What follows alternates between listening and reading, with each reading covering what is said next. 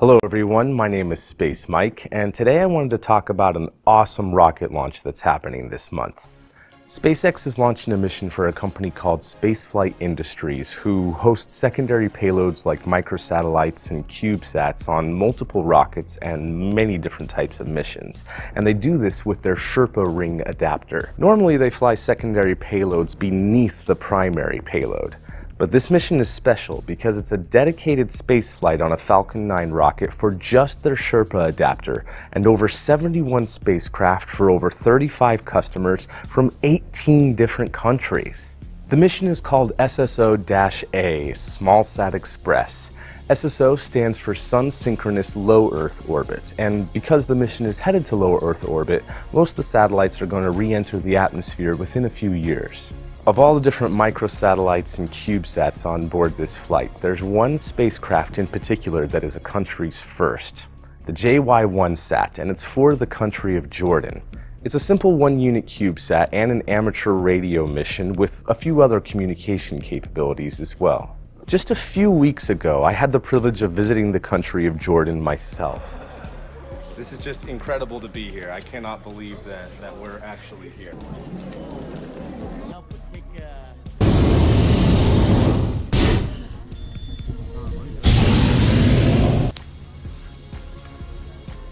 And thanks to Relief International, my group got to visit with refugees who are living in the refugee camps there.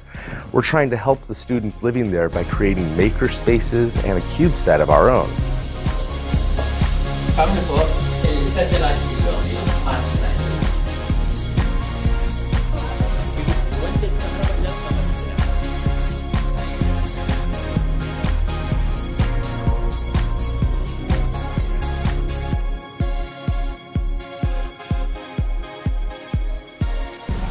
From the Al-Zatari refugee camp in Jordan, thank you NASA for 60 years of bringing the world together.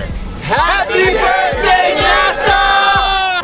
Happy birthday NASA!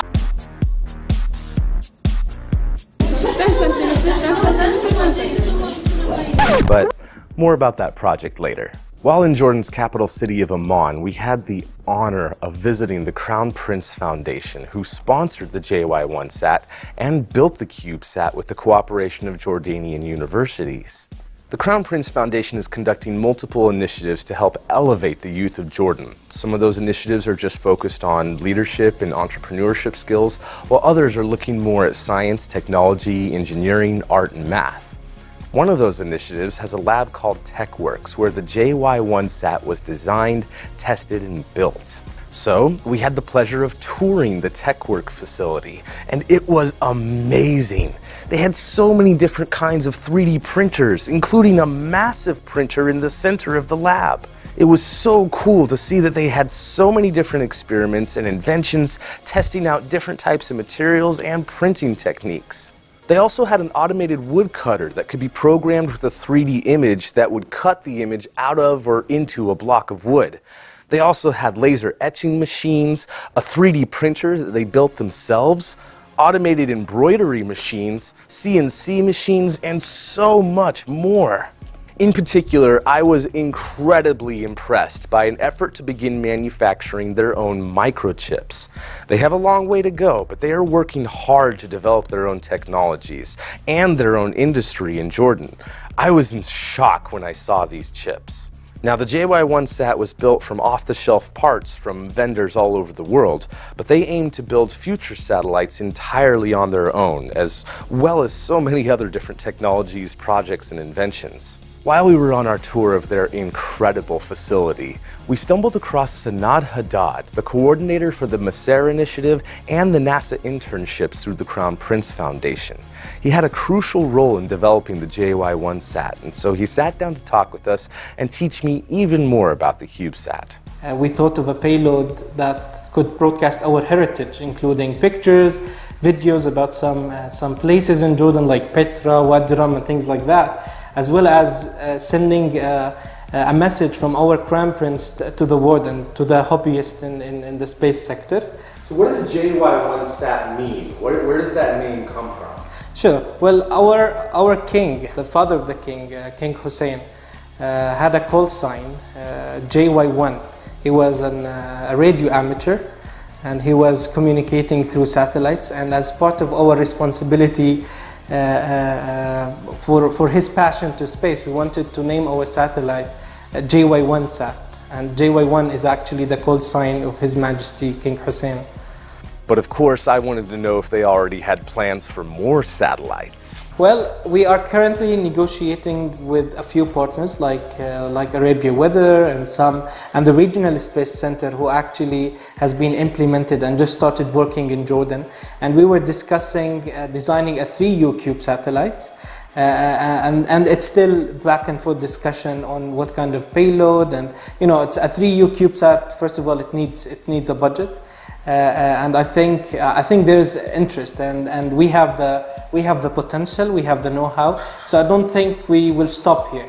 Probably my favorite part was when I asked him about the struggles of starting from scratch, and Sanad had this to say. At the beginning, it was really a challenge because there's no space programs in Jordan, and I think starting a CubeSat mission was not easy. There's no limitation to whatever you can do. Even if you don't have the resources, if you don't have everything, you have to start. You have to believe in yourself, and you have to proceed. Sometimes you are uncertain if you're capable or not. But I'm someone who really believe, even if you are uncertain, just believing in yourself and doing it and figuring things out while you're doing it, it's a good thing. And you don't have to put yourself down, but rather believe of your capabilities. And everyone has to do the best to their abilities, and I'm sure anyone is capable to do anything. Wow. I'd say that is even more evidence that spaceflight brings out the best in people, and it brings people together. I am so excited about this mission, especially for the first satellite of Jordan, because I got to see where it was made, and I got to meet some of the people that built it. Okay, sure, maybe I'm a little bit biased for that, but I genuinely hope that this mission will be a success for them, and they'll be able to spread their message to the Middle Eastern world and be able to do even more spacecraft projects in the future. If all goes well, I'm hoping to attend the launch in person. The Falcon 9 is scheduled to launch on November 19th from Vandenberg Air Force Base in California, and I cannot wait to see it happen. In the meantime, check out links in the description for more information about the Crown Prince Foundation and their initiatives that built the JY1-Sat. We here at Borderless Labs admire the Crown Prince Foundation a lot. Their goals align very closely to our own, and this is the type of thing that we want to see happening in the world. No matter who you are or where you are in the world, everyone deserves to have opportunities in science, technology, engineering, art, and math. So with that in mind, stay tuned for our big announcement coming soon about how we're going to try to be the change we want to see in the world. So thank you very much for watching this video. We are Borderless Labs, bringing the world together through STEAM. Until the next time I see you guys, keep on moving onwards and upwards, and don't forget, Ad Astra, to the stars.